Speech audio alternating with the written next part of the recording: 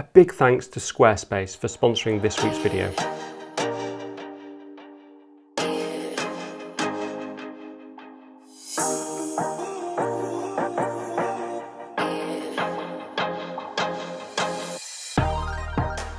Morning everybody, fantastic to see you all again. I hope you enjoyed my Thursday video with pebbles and shooting with the Nikon Z9. That was such a great experience and it was really good fun shooting pebbles and fox.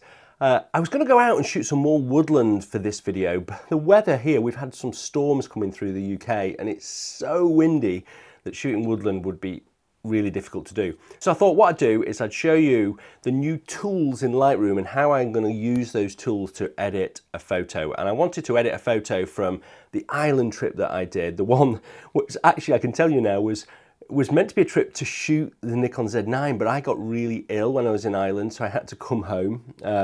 So unfortunately I had to reschedule it, but it was a blessing in disguise because if I hadn't come back and all I would have done was shoot waves in Ireland, and it was much better obviously shooting pebbles, which was so much fun. So I'm gonna, whilst it's throwing it down with rain outside, really windy, I'm gonna sit and show you how I would use the new tools and also how I'd edit this photo from Ireland. So let's get straight into it. So basically I've got this image here and it's exposed pretty well. The first thing I do on an image is I'll actually just mess about with the exposure. So I did take bracketed images for this, but to be honest, I think it's fine as it is. So if I just dial down the exposure, you can see that I've blown out the sun there, but that's not going to matter because I'm going to make that very sort of soft and very ethereal looking. So there's going to be a really nice graduation from that. So that's not going to matter too much. And then if I go up, I just want to have a look in the shadows and check there's no issues in the shadows. And there isn't. I think they all look pretty good really. So I'm quite happy with this. It's a good exposure, good thing to work on. So we've obviously got this new toolbar up here and we've got this masking, which I'm going to come into. It's effectively the same sort of tools that we had before. There's a few improvements which I'll go through and how I'm going to use those, but mostly it just helps you organize your masks and visualize your masks a lot better. But first of all, let's just start with a basic edit on this. This was such an amazing evening, by the way. I laid down on the grass here and I felt so ill. But it was such an amazing light that over 3 hours I got all sorts of shots. I got this one, I got this one, I got this one in the other direction, I got this shot, all taken from the same spot. So this one was right at the end of the night where the sun just peeped out of this little gap, you know, that perfect light that you sort of dream of. So what I'm going to do is I'm going to do a basic edit. So I'm not going to worry about burning this out at the moment because obviously I can dial that back later if I want to. I'm just going to increase the exposure a little bit, increase the contrast, increase the shadows quite a bit. I'm going to increase the clarity a little bit, which I might dial back in some areas, but I'm going to increase the overall clarity because I think this is going to pull out this a little bit better. And I'm just going to have a little bit of mess around with the curve. I'm just going to, because it's my style, I'm just going to increase the black level so that there's not a black, and then I'm just going to dial down the curve a little bit here and then back up here and here just to add a little bit more contrast. I might just play with the colours as well, so certainly the luminance of the green, I just want to increase the luminance of the green. I've got to be careful with the orange because that's going to affect the sun, so I don't want to mess about with that too much. The saturation, I probably want to increase the saturation of the green as well. I think that's a fairly good basic edit. I've gone from there to there, but there's a lot to do on this image. So what I want to do is, the main thing is this sun here. I want to make it larger because when I was there, it was such amazing conditions because it was so windy. It was blowing all the sea up and creating this haze, and it created this really nice sort of glow from the sun. So I want to try and recreate that. So this is where I start using the tools. So I'm going to go into one of the tools here. You select this mask button. Now I'm really rubbish at showing you how to use software. So to actually use the software, you better looking at somebody else's video. But what I'm going to try and do is show you how I use that software to edit a photo. So if you're just looking for software tutorial, maybe go somewhere else. But if you're looking for how I might use that software to edit my photo, you're on a good video. Right, so I'm going to do a radial gradient here, right in the middle of the sun, and I'm just going to do one like that. Now, what's really good is that you can control the feather here for the radial gradient, but we've got this here which allows you to visualize it a little bit better. So I want it to come right out from the middle and gradually fade away as it goes out to the edges. So that's a good example of what I want. And then what I'm going to do with that, by the way as well, you can also visualize that white on black, so you can see exactly what it looks like, a little bit like the masking in Photoshop. But I'm just going to leave the color overlay on, and what I'm going to do is I'm just going to increase the exposure of that, and then I'm going to decrease the clarity and decrease the dehaze.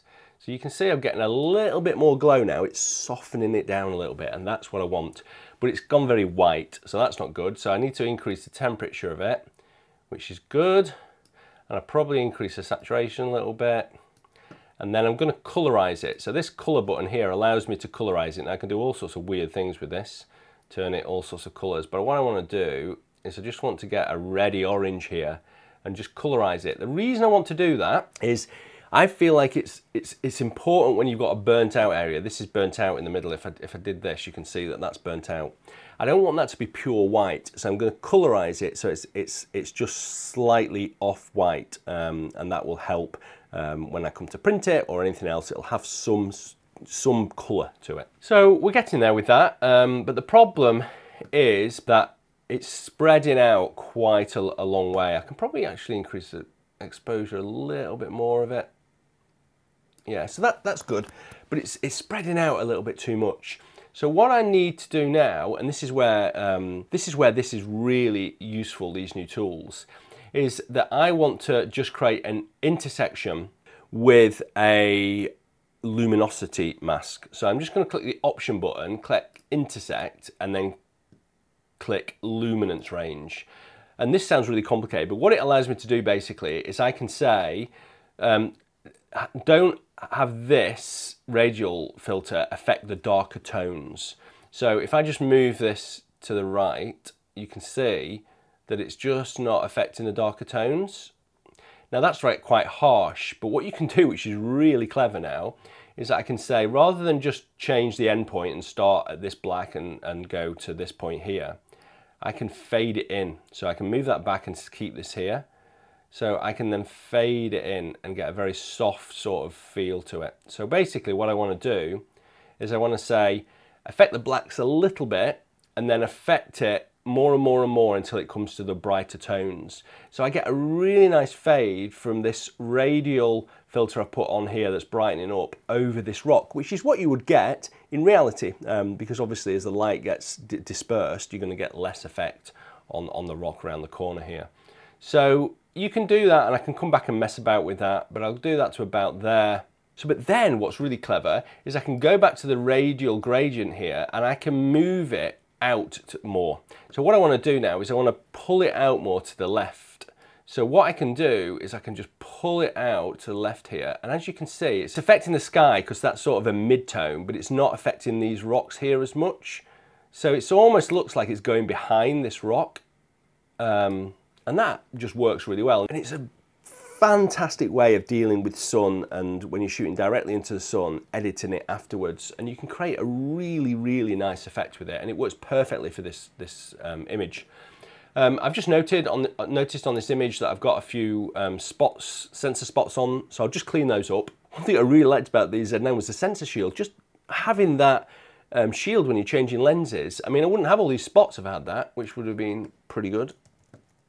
Anyway, just get rid of them all. There's quite a lot because I was really windy and I was changing my lens quite a bit. Just sat in this spot thinking, I just want to be at home because I felt so ill.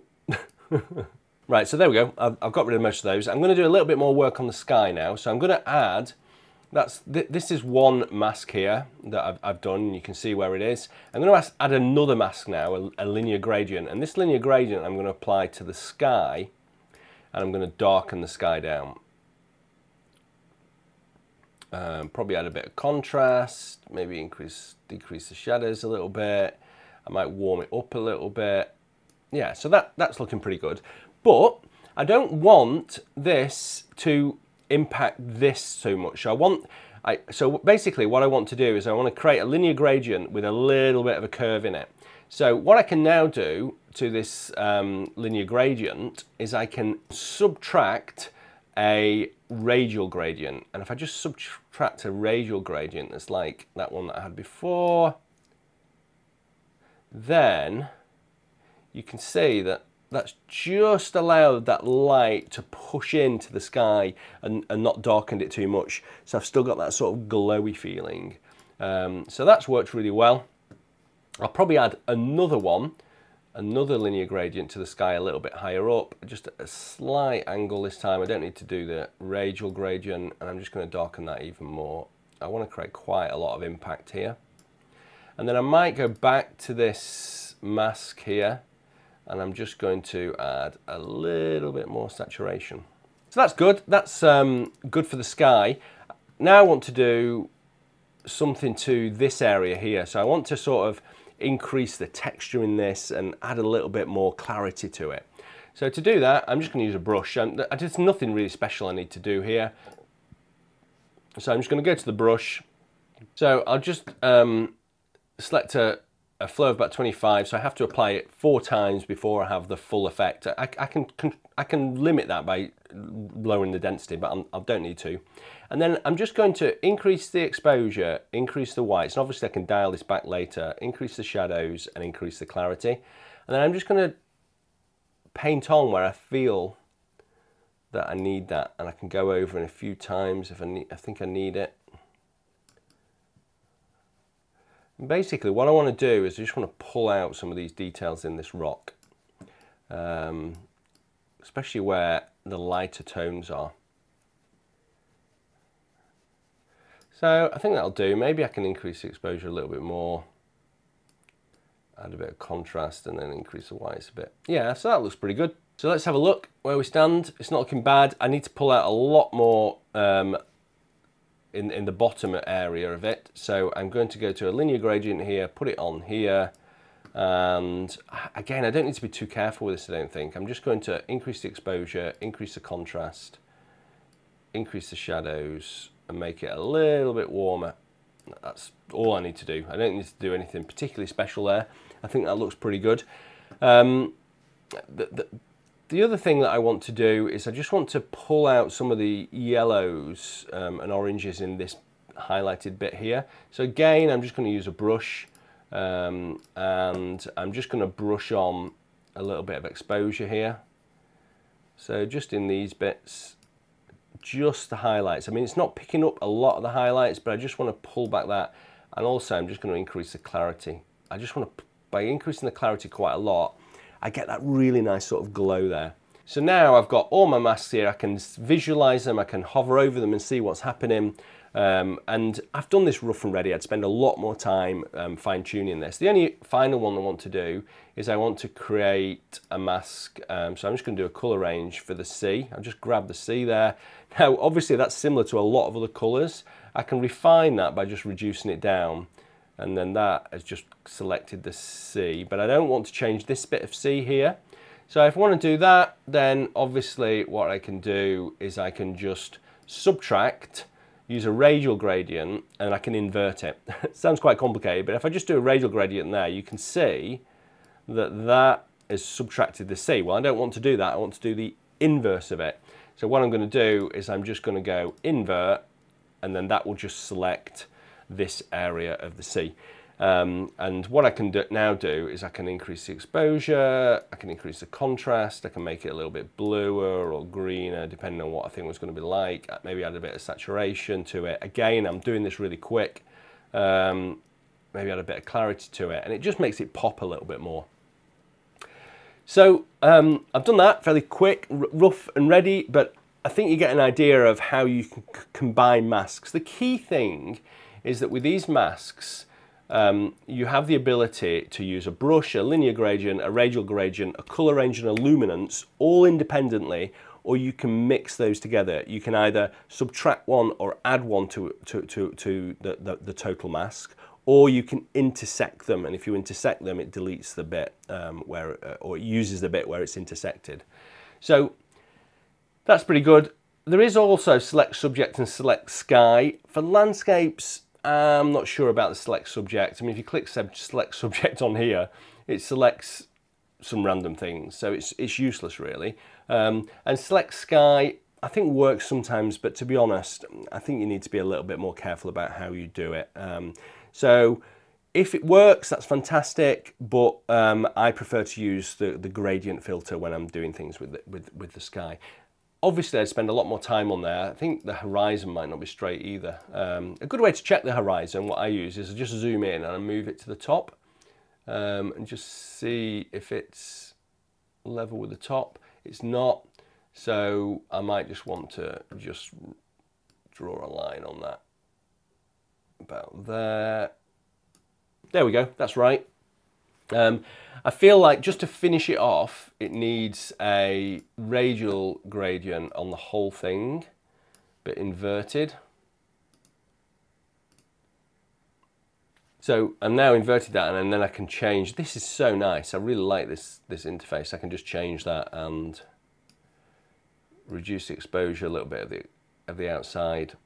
I'd obviously spend a lot more time editing this, but we've gone from that to that by use of some of the gradient masks, the radial masks, the luminance masks, and the color masks. So I hope that's helped. There's a winner from a competition a few videos ago of a couple of printed images from Ireland.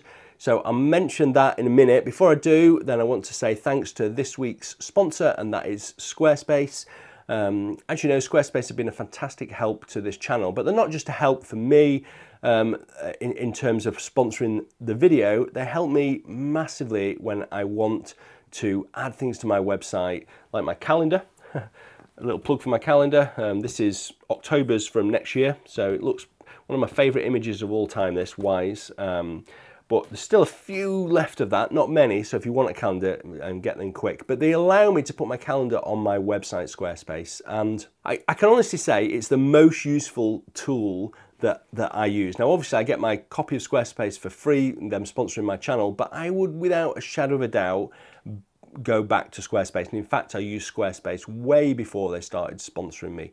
And Squarespace make it super easy if you just want to set up a portfolio to share your images. You can control the sizes, you can put high quality images up there, you can make it look fantastic rather than just posting them on Instagram, which is just so pathetic when it comes to image quality, to be quite frank. So make sure you do have a website, and if you are going to use Squarespace, then you can get 10% off by using the offer code Nigel or going to /Nigel. Okay, on to the winner from the most liked comment from a few videos ago, and that was Kyle Tunis for his brilliant idea of just going to a location blind, no research or nothing. So I don't know how I'm going to do that. I just have to drive my car and think, stop. But it's a good idea. It's down in my list of videos to do. So at some point, I'll hopefully do that video. But Kyle, well done. If you reach out to me, I'll send you those 2 prints in the post. And thanks for sharing your idea in the comment. I've got another competition that I'm going to run to anybody that's signed up for my e-newsletter. And the details of that will be in my e-newsletter. The link's in the description below if you haven't signed up already. I also send out offers of my masterclass and things like that, but also tips and images that I don't share elsewhere. Okay, that's it for this week's video. I hope you've enjoyed it. Hopefully the weather's going to improve and all the leaves won't have blown off the trees here in the UK, because it has been a pretty horrendous week, and I can't wait to do some woodland photography. Until next Sunday, bye.